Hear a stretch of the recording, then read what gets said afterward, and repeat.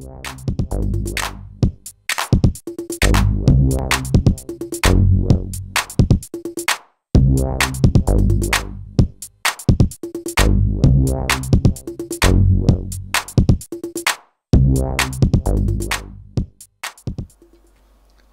everyone, this is Hari from Avg Communication. In this video, I'm going to show you how you can install Avg Antivirus to your Samsung Galaxy Note 2. For this, you need to unlock the phone. After that, you have to click All Apps.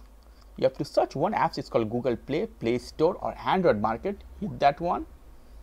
At Android Market, you will have so many options. You have to click Top Free. One most important thing, for downloading anything from Android Market, you need to have a Google account. If you don't have, do a Google account, connect it, and come back here, and you have to slide this menu. As you see, Avg Antivirus Security is free.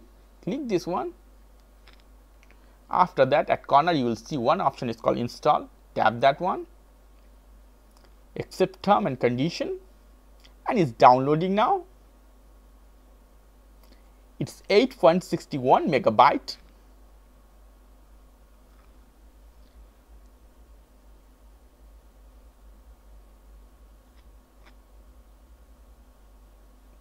Is done. As you see, it's giving me two options. One is open, another is uninstall. I will not open from here. I will click menu button or home button.